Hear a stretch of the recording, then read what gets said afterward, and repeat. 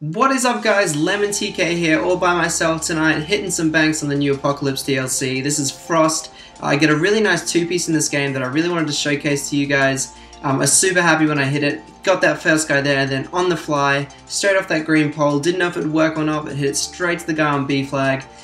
This is probably the second time playing Frost as a map, and I had no idea what I was doing, so obviously really stoked with this bank.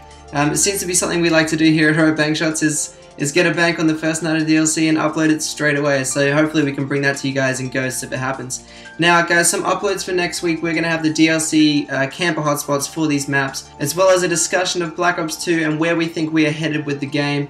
Also look into the worst knifing maps in the Call of Duty series, and I'll leave you with a little bank shot. That's pretty cool. See you guys.